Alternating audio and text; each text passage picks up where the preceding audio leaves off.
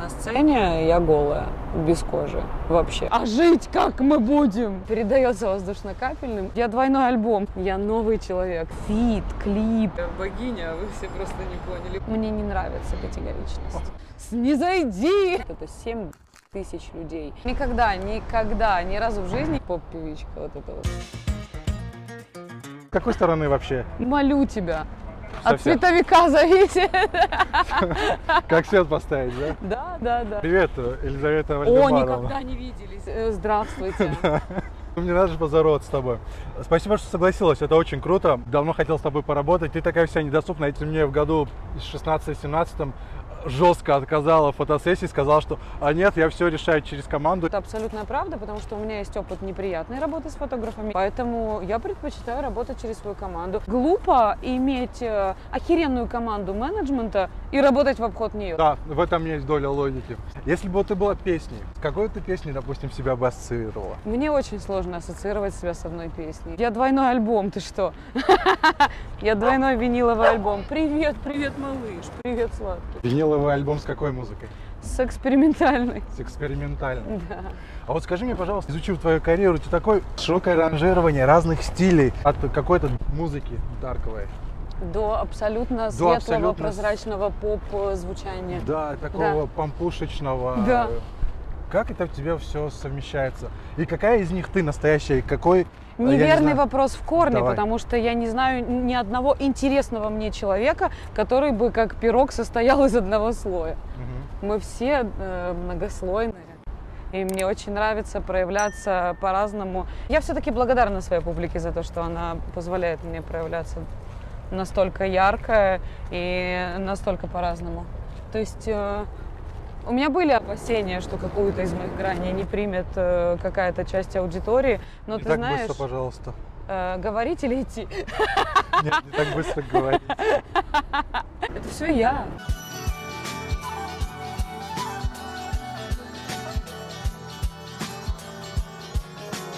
Конечно же, это все я.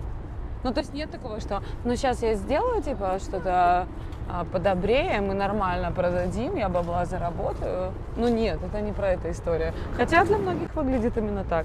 Но когда я пою «Грею счастье», ну, у меня искренне наворачиваются слезы на глаза. Когда я записываю альбом «ЯАВЬ», я рыдаю как сученька. Тебе как профессионалу, как музыканту, что комфортнее? Петь такие немного дарковые истории «ЯАВИ» или, опять же, такие легкие истории, которые у тебя с «Ёлкой»? Вот как профессионал вот, проявляюсь очень по-разному в этих двух историях. Если тебе интересно, я дам развернутый ответ. Очень интересно. У ЯАВИ никогда не будет возможности, и это очень... Ну, это нормально, это ее история. Петь, например, для 120 тысяч людей. А удержать такое количество людей энергетически – это достаточно сложная задача. Она мне стала под силу только тогда, когда у меня случились вот такие песни, которые держат очень разных людей. Есть песня, она передается воздушно-капельным и пробуждает что-то теплое, светлое, что-то лучшее в огромном количестве людей. И это включает вот эту всю толпу. Ну, это такая, знаешь, это амбициозная задача для профессионала. Я не дурно с ней справляюсь, например. Такая же, на самом деле, по сложности для меня внутренней задача была выйти под новым именем, с новым репертуаром, целой концертной программой. И это абсолютное обнуление, потому что у меня вроде бы есть опыт, ну, то есть он у меня есть. Я 17 лет реально пою, представляешь себе? И это только в Москве, а до этого было 10 лет КВН. У меня нормально, ну, то есть у меня багаж выхода на сцену огромный. И это все не работает. И все мои схемы взаимодействия с публикой, как «Ёлки», не работают. Я новый человек, с новым лицом, с новым именем, с новыми песнями. Это... удивительное чувство быть собой, но не быть собой, знаешь, в этот момент. У тебя была какая-то вот прямо физическая потребность или это история творческого человека создать новое альтер-эго? Да, знаешь, в ЯАВ я только спускаю бабло. Это мой амбициозный... Нет, но он не будет зарабатывать, это не та история. Но он и не для этого, он не для зарабатывания. Блин, у меня ничего не для зарабатывания. У меня случайно поперло бабло, чему я очень рада. Ты знаешь? Честно и откровенно зато. Да, но это про... Нет, я очень люблю деньги, но у меня ничего не было для того... Я никогда не хотела денег ради денег. Это мой большой секрет, который, как видишь, уже не секрет. Никогда не получается у людей ничего, которые хотят денег только для того, чтобы у них были деньги. Если у тебя есть большая цель, куда надо сложить немного денег, они обязательно появляются. Давай тогда снова вернемся к ЯАВЬ. Зачем это тебе надо было? Ой, потому что я не могла без этого. Ну, типа, ты делаешь что-то, потому что не... потребность? Это не физическая, ну, это творческая и физическая потребность. Это так работает. Это и то, и другое. Я не могу, ну, типа, у меня не было ломок. Просто случились песни, и мне немедленно надо было их спеть. Во-первых, я проживала сложный этап в жизни, который... Мне очень помогли пережить эти песни. Вот, это моя терапия. Я не очень люблю болтать об этом, поэтому я это все с удовольствием пою. Случились песни, это что за явление такое? Ну, я же не пишу их. Я не написала ни одной песни в мире. Я знаю. Я призываю песни, снизойди. И посыпалась. История ЯАВИ вообще удивительная, потому что я всегда знала, что у меня будет какое-то ответвление экспериментальное, но когда мне было мало лет, я почему-то думала, что это будет какой-то такой, знаешь, непонятный джазовый какой-то проект, где я буду что-то мурлыкать, будет много такой тягучей музыки. Так получилось, что у меня очень крутая команда музыкантов, и какие-то джазовые эксперименты, ну, я не умею в джаз, честно, я даже не буду делать вид. Вот. Но они зато очень круто умеют, и поэтому, получается, уже в рамках «Ёлки» у меня было достаточно много экспериментов. А трип-хоп — это то, на чем я росла, то, из чего я в целом выросла. Как девочка Лизочка. Первую песню, которая в итоге стала звучать по-другому, чем все, что у меня до этого было, мне прислала Алена, продюсер. Ну, то есть ты представляешь, насколько это идет вразрез всем законам шоу-бизнеса. Это очень некоммерческая песня. И, по идее, продюсер должен быть заинтересован только в коммерческом. Но у нас совсем другая история взаимодействия с девочками, с Аленой и Лианой. Они все-таки, в первую очередь, мои старшие товарищи и друзья, потом партнеры по бизнесу, а потом это все равно должно как-то называться, и поэтому они мои продюсеры. Ну, понимаешь. Вот. Алена мне прислала песню «Вылечи мою любовь» со словами: «Лизок, это очень, это дичь, это странная песня, но мне почему-то хочется, чтобы ты ее послушала». И я говорю: мать, берем, я не знаю, что это. Ну, типа, я не знаю, что это, но мы берем эту песню, потом решим. Так к ней начали притягиваться другие странные песни. И мне хотелось их увести совершенно в другое звучание. Тогда не было вообще мыслей о другом альбоме, о другом имени. Просто случилась песня в другом звучании, она легла на полку. Такое очень часто бывает, что песня ждет своего часа. Это было 4 года назад. И ты решила просто дать этому отдельный проект? Когда начали прилетать еще песни, я поняла, что это отдельный альбом. Оно же жило под другим именем до того, как мы начали говорить о том, что это я. Оно просто себе валандалось в интернете. Да. Анонимус? Да.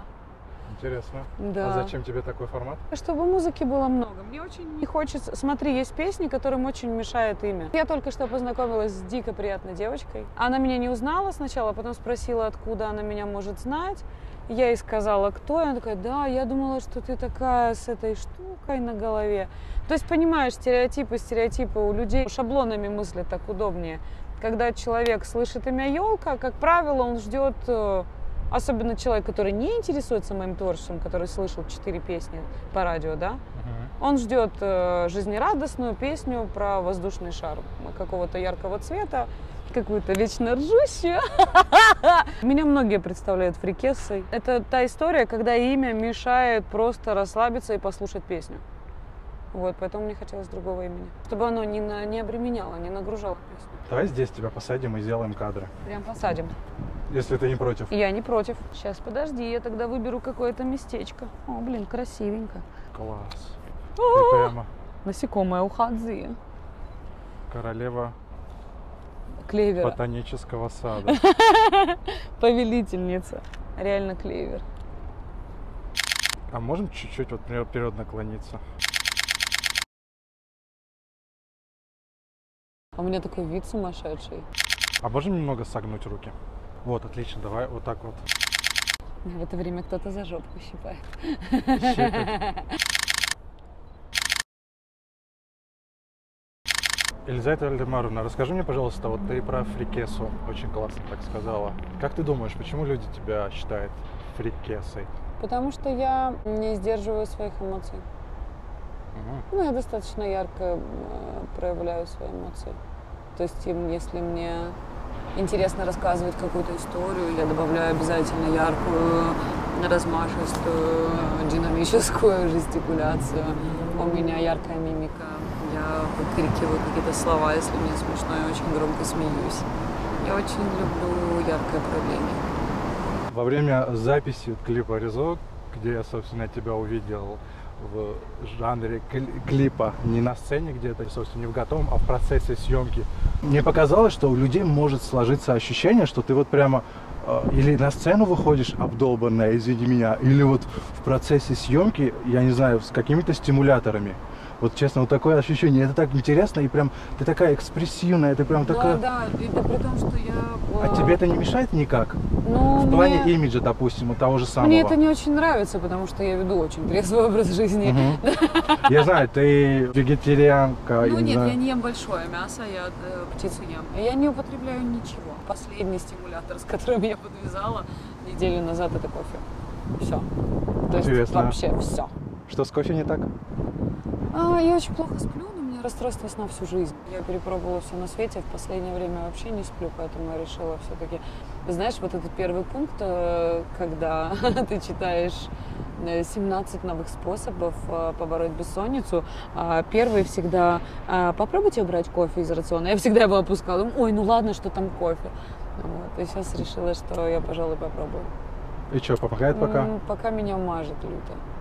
Ну, то есть сначала у меня были натурально ломки, потому что, кофе это очень стильный, сильный стимулятор, стильный и сильный. Меня задевают эти вещи. Обижаешься? Да, я очень расстраиваюсь, потому что я выхожу на сцену, очень волнуюсь, я собираюсь силами, я действительно эмоционально оголяюсь и выворачиваю себя наизнанку. Ну и в кадре плюс-минус происходит то же самое. На сцене я голая, без кожи, вообще. 0 защиты. Если в социуме я всегда немного защищаюсь масочками где-то там, вот, то на сцене я совершенно чистая и совершенно честная. И иногда я не успеваю обратно, знаешь, в броню нарядиться, и мне прилетает какой-то такой комментарий, я расстраиваюсь, да. А ты на сцене испытываешь стресс? Да, конечно. Блин, это ужасно. Там борьба со всеми своими комплексами, во-первых, перманентная. Потому что, о боже, как они подсветили, какой ракурс, и я ужасно выгляжу, я стара для этого костюма. Заметна ли моя усталость, не полнит ли меня что угодно. Вчерашняя пицца. Например. Ну, то есть это первое преодоление. Потом я сейчас споткнулась. Опять я чуть не выбила себе зуб микрофоном. Средние маленькие концерты это уже все поспокойнее. Но я беру там среднестатистические мои переживания в Крокусе. Крокус это большая площадка, это знаковая площадка. Это такие, знаешь, отчетные концерты. Это 7 тысяч людей. Это немного. Это овер даже, я бы сказала. Это прям много. И то есть, когда приходит 1000 людей, это моя аудитория. Они меня любят, они меня обожают, они мне все простят. Они со мной споют. А когда 7000, это 1000 моя аудитория. И все остальные люди, которые слышали 3-4 песни. Я, например, вечно внутри себя борюсь с желанием всем им обязательно понравиться и с моим вечным стремлением остаться собой, не раствориться в желании всем им обязательно понравиться. А зачем тебе это? Всем им нравится? Во-первых, это подсознательное желание окупить их затраты. То есть они потратили денег на билет, мне прям хочется каждую копеечку им отработать, чтобы люди кайфанули. Во-первых. Во-вторых, это моя такая... Привет, какой красивый шмель. У меня еще и нос чешется, обязательно напишу, что я под чем-то. Обожаю эту фигню. Это один из тех комплексов, которые привели меня на сцену. Как ты к легалайзу относишься? К человеку или к процессу? К явлению. Я не очень. Мне кажется, что у нас невозможен легалайз. У нас все сторчатся, у нас и так все сторчались. Я не верю в умеренное употребление наркотиков. Я не верю в отсутствие вреда марихуаны, если ты об этом. Я искренне верю в лечебную марихуану. Я знаю, что она может облегчить очень тяжелое состояние больных людей. Я пока в той стадии, когда я против умеренного употребления наркотиков. Пойдем дальше? Да.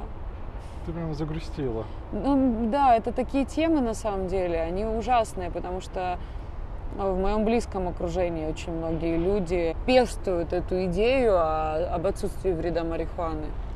Типа, ну вот я не бухаю, зато я не агрессивный. Да, но ты не делаешь и разлагаешься, и ты просто слизень, безамбициозный, без желания что-то делать. Я не верю. Есть люди, которые, наверное, расслабляются раз в неделю, подкуривая, но я таких не встречала. Как правило, они все скуриваются в хлам.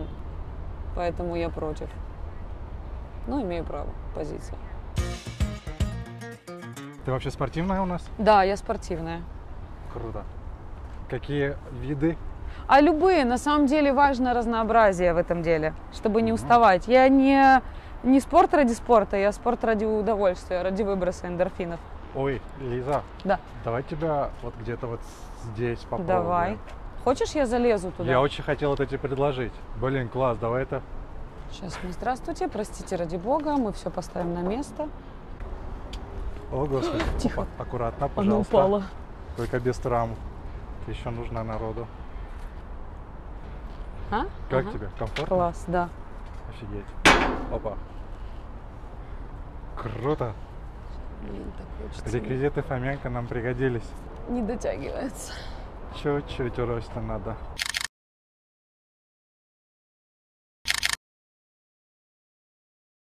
Давай, да, руки как-нибудь вдоль еще. Хочется. В камеру влезаешь, пожалуйста.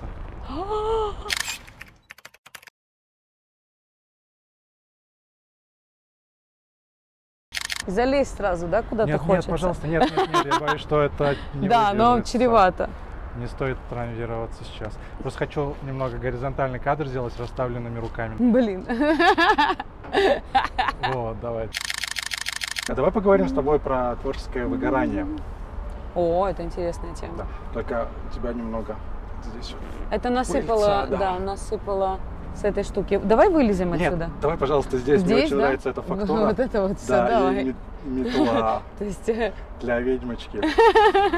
Что тебя интересует в творческом выгорании? Ну, стопудово ты с этим сталкиваешься. Ну, отчасти и для этого у меня есть ЯАВЬ. Это терапевтическая история, как мы выяснили. Да, она еще мне помогает освежиться и не зачерстветь, и не забронзоветь, потому что все равно у меня случился период, я его очень хорошо помню, я его очень боялась и максимально отодвигала. Я подозревала, что он может случиться, и он случился. Когда у тебя есть абсолютный комфорт, я зарабатываю достаточно денег, у меня достаточно работы, и в целом все очень ровно. Ты успокоилась? Да, и я успокоилась. И это очень тревожный звоночек. Вот. И, собственно, на этом фоне так успокоилась, что даже непонятно, зачем, типа, дальше шевелиться, напрягаться и что-то выдумывать. Потому что, да ну и как бы, да ну нормально все. И это превращается в рутину, потому что происходит одно и то же. Видишь, я решила внести новых красок во всю свою жизнь. Поэтому там обновилось, знаешь, поневоле у меня все вообще. Я обновила картинку полностью, и у меня случилась ЯАВЬ. И благодаря ЯАВе у меня ёлка зазвучала по-новому. Мне туда захотелось шевелиться и расширяться, и становиться еще актуальнее для себя, еще честнее. Мне так нравится, потому что это возможно в поп-музыке. Это для меня лично большое мое открытие. Возможно быть честной, открытой, слабой, ранимой в поп-музыке. Причем я для себя давно поняла, что у меня будет музыка, которая будет вдохновлять меня и людей. и радовать меня, и людей. Я хочу петь счастливые песни и делиться счастьем. И даже в рамках такого поп-артиста можно и нужно оставаться честной и актуальной. А поп-артизм — это какое-то для тебя нарицательная история? Ты так просто подчеркиваешь свою поп-артистичность? Ну, так сложилось, что это еще и жанр. И я поп-артист, как ни крути. Для тебя в этом есть какая-то негативная коннотация? Я просто чувствую, что... Для меня нету, для многих есть. И это то, с чем я борюсь всю жизнь. Потому что я борец за качество, я борец за живой звук, я борец за хороший звук. У меня хорошие музыканты, и мы всю дорогу топим за то, что... у нас попса всегда была чем-то ругательным. Поп-певичка вот это вот дешевая. Ни хера это не дешевое удовольствие делать хорошую поп-музыку. Вот у тебя было очень классное такое выражение — музыкальный фастфуд. Да, это то, что... Что ты в это вкладываешь? Что это за термин такой и что это означает? Сейчас же все клиповое мышление, все фастфуд, и в том числе и музыка. Есть артисты, которые выпускают песню каждую неделю. А у тебя есть фастфудные какие-то истории? У меня песни? нет, я не умею, к сожалению. Ты бы хотела? Да, я бы хотела так уметь, конечно. Конечно. Все, на что я брюжу, рано или поздно во всем в этом обнаруживается след моей легкой зависти, явной или тайной. Мы вам тут мешаем, скажите, пожалуйста. Хотите? Вот это нам мешается. Это не наше. Не, может так, ваши декорации? Не, это мы просто прилип. Опа. Вы сейчас меня пораните. Так, вообще нельзя стоять. М? Там нельзя стоять. Так, а вы можете мне это сказать, и я уйду отсюда?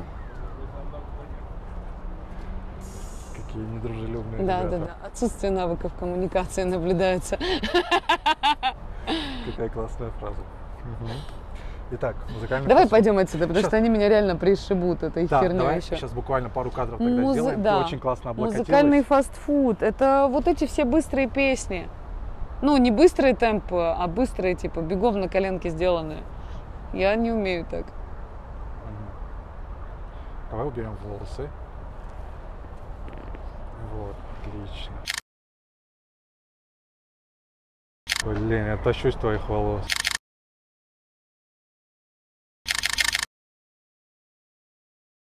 А что ты вообще сейчас слушаешь? Что для тебя из последних были откровением музыки? У меня последний год почти без музыки. Последнее, что меня торкнуло на года, это Севдализа, которая прилипла к сердечку и не отлипает. А Блин, так, вы так, мне кажется, немного похожи.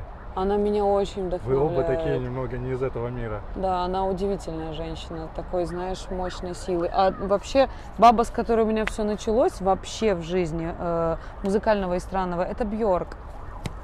Вот. То есть тебе нравятся, да, такие немного... Да.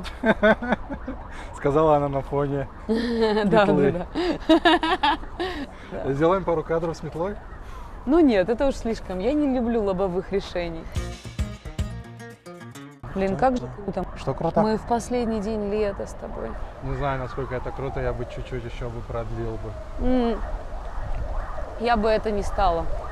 Нет? У меня есть парочка лет, которые я бы продлила, это нет, спасибо. Прям надо заканчивать эту историю.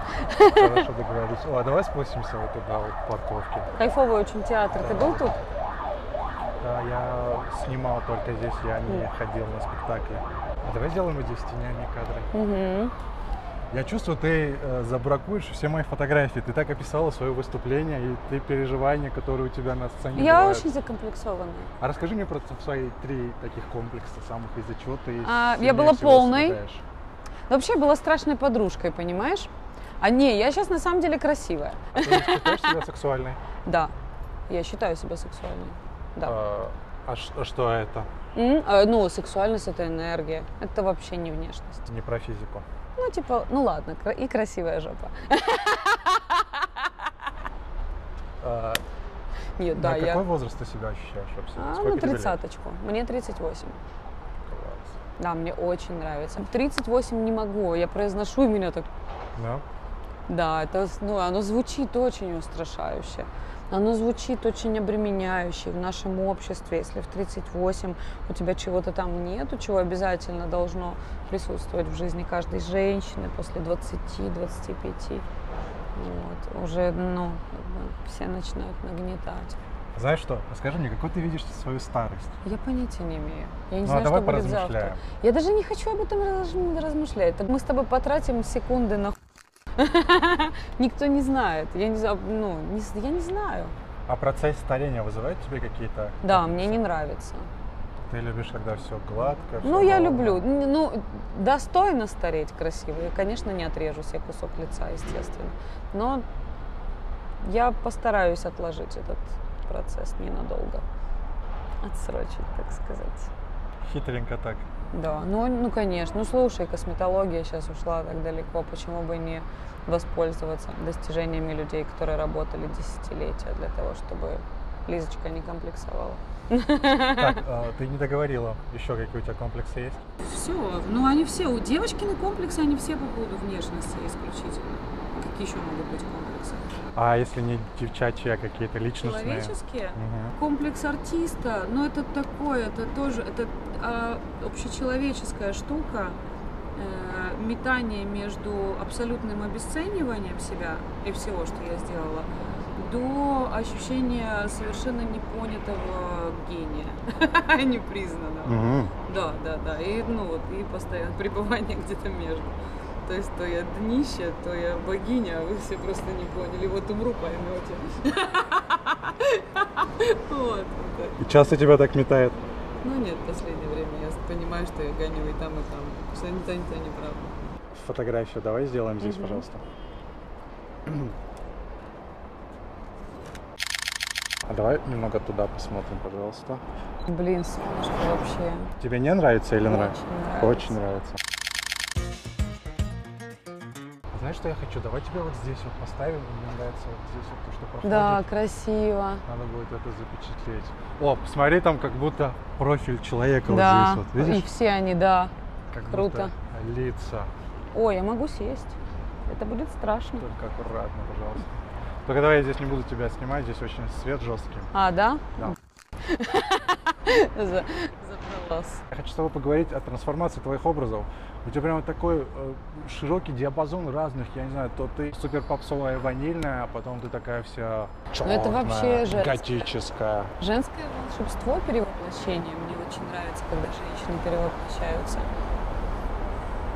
Мне кажется, это наше такое девочкино преимущество перед вами, бородачами.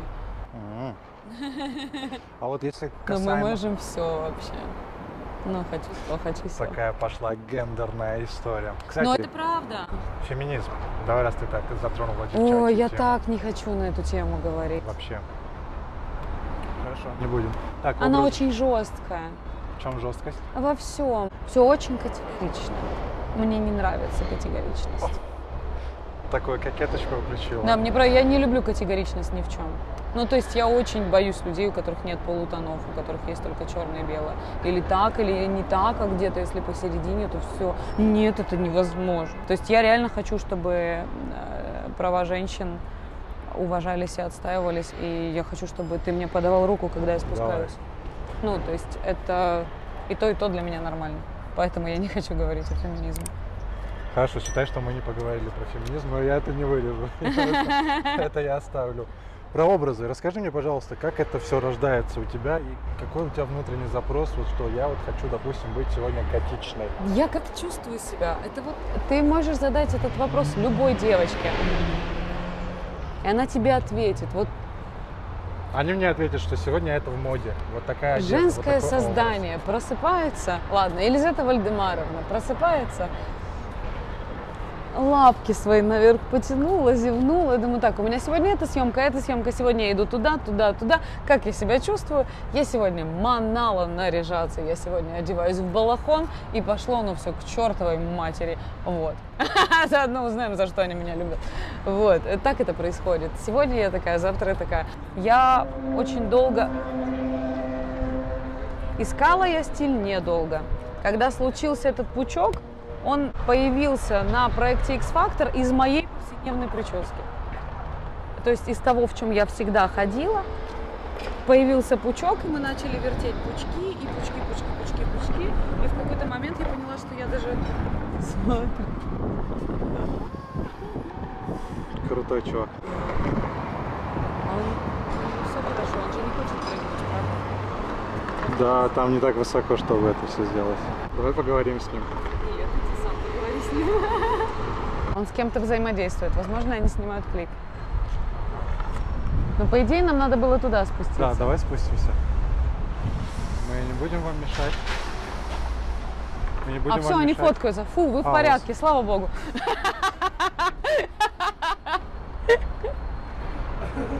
Ой, давай здесь тоже сделаем несколько кадров.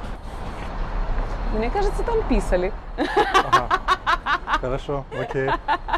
Не будем тогда. Здрасте.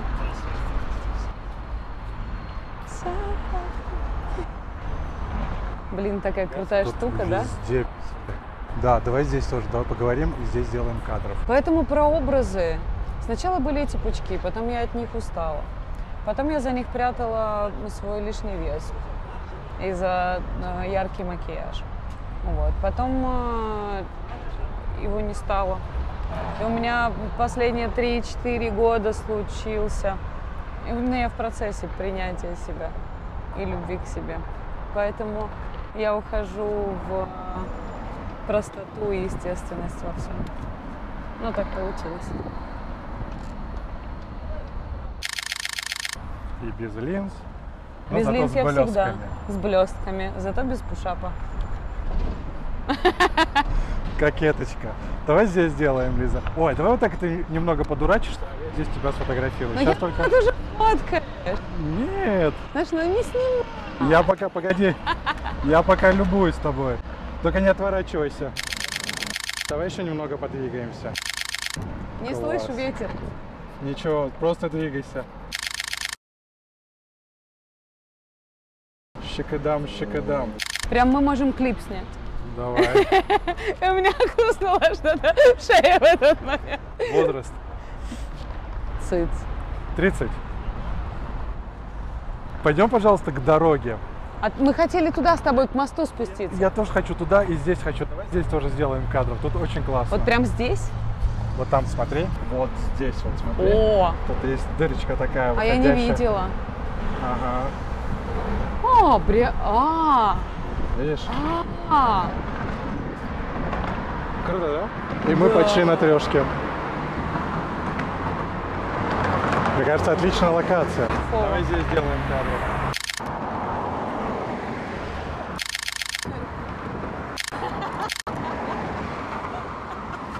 Класс. Интересно, кто-нибудь остановит? На трешке, ага, конечно. Еще у тебя такой заразительный смех просто. А вот мне нравилось, как тебя облокачивалось. Давай еще попробуем, пожалуйста. А давай еще чуть с руками наверх попробуем, пожалуйста. Так, погоди, мне здесь нужна твоя голова. Ой, давай здесь укрупнимся. Вот с руками сделай, пожалуйста, фигурочку. Чуть-чуть спрячь немного глаза. Все, зайдем внутрь, пожалуйста, а то здесь супер шумно. Прикинь, мы на трешке, это классно. Так, сейчас, секунду, я сниму эту штуку, у меня уже голова немного. О, блин. Она жмет очень сильно. Ой-ой-ой. Подержи на секунду, пожалуйста. А ты сама не фотографируешь? Почему? Очень много фотографов все умеют. Я даже не буду пытаться, у меня очень плохо все с техникой. Но я не разберусь даже. Сложно? Там что-то надо, ну да, все. Что-то покрутить, выдержка, что... Айфон. Помогает. Это мой уровень. Давайте. А для чего вы фотографируете? Для себя. Для Инстаграм. Вы блогеры? Начинайте. Следующее. Спасибо, всего хорошего. Кстати, я не могу не спросить тебя с этим чуваком, когда фоткался в твоем фите с криптонитом. Очень классная получилась история. Я только сейчас сопоставила, почему.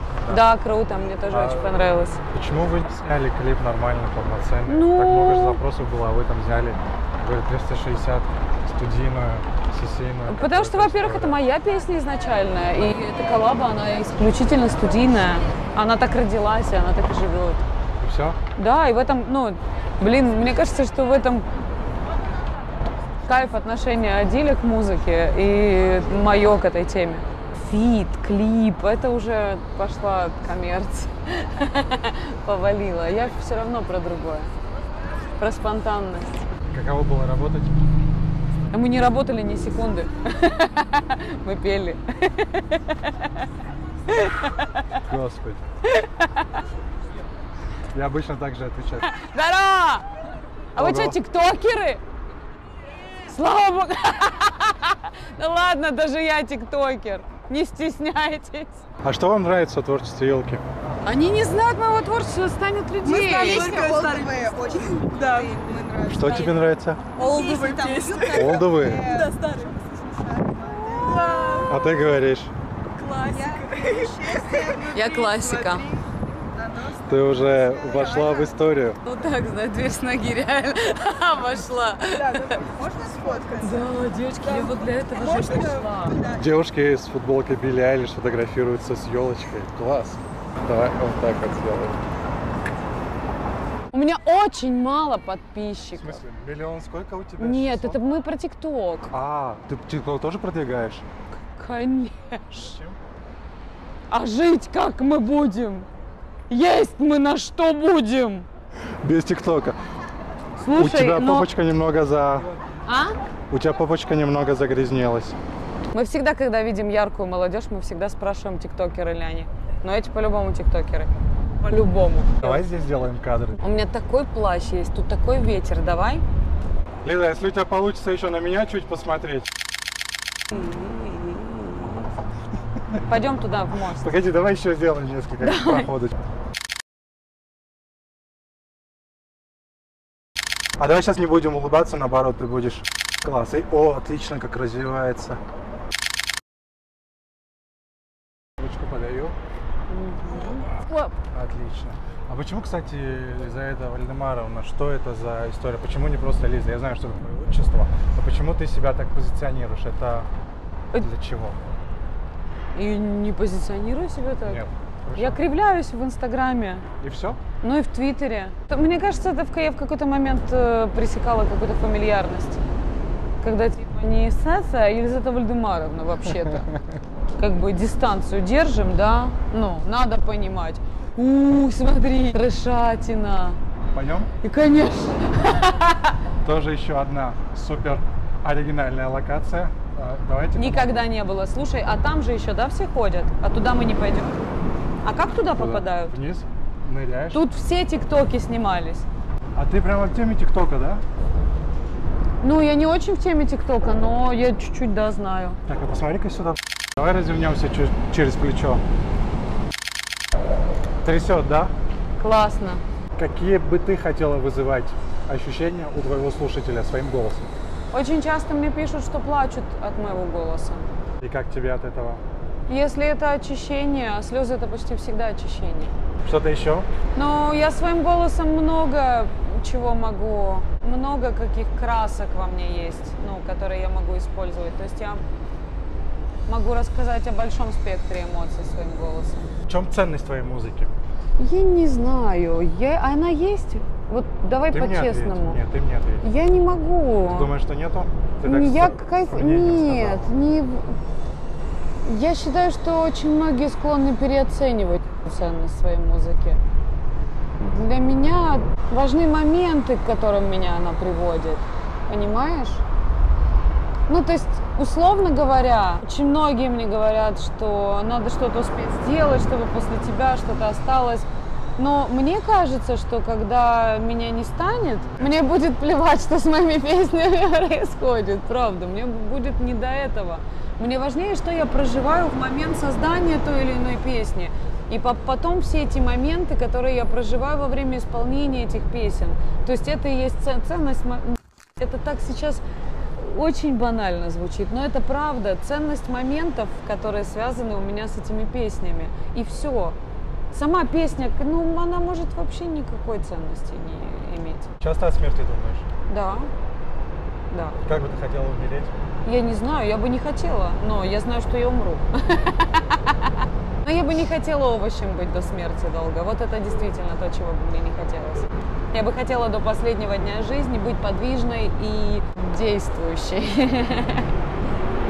Как ты думаешь, что люди скажут в качестве последнего слова о тебе? Ну, многим будет грустно, я думаю. Я считаю себя хорошим человеком. Но мне очень бы не хотелось, чтобы те, кого я очень сильно люблю, убивались горем. Ты на данном этапе довольна собой, своим творчеством в жизни? Да. Да? Счастлива? Я моментами счастлива, но есть над чем работать. Супер. Спасибо тебе большое. Спасибо. Было классно. Не буду больше задерживать. Пойдем обратно. Пойдемте. Классно. А тебя вообще докучают фанаты? Как тебе вообще взаимодействовать с ними? Были какие-то вирдовые ситуации? Да, я очень не люблю о них говорить, потому что это не очень приятно. Но в целом, ты видишь, я спокойно гуляю по улицам. И, ну, типа, это мой район, я тут бегаю, я тут двигаюсь. Если бы ты себя интервьюировала, что бы у себя спросила? Ой, я бы никогда не стала. Почему? Да мне все ясно. Все мне про нее ясно. Тебе не интересна певица Ёлочка? Нет, я себя очень люблю. Мне с собой интересно. В плане, у меня нет к себе никаких вопросов. Мне все с этой женщиной понятно. Тебе она нравится, эта женщина? Да, мне она нравится. Нам есть над чем работать еще. У нас намечен план работ на ближайшее будущее. Вот. На самом деле там непочатый край. Но мне нравится ее целеустремленность и желание разбираться в происходящем. И умение признавать ошибки. Прекрасно.